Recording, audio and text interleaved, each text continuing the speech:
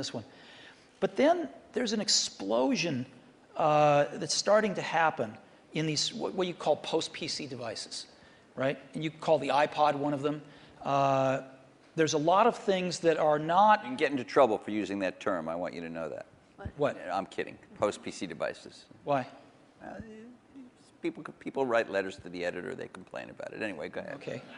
Well, anyway, I think there's just a category of devices that aren't as general purpose, they're really more focused on specific functions, whether they're phones or iPods or Zunes or what have you.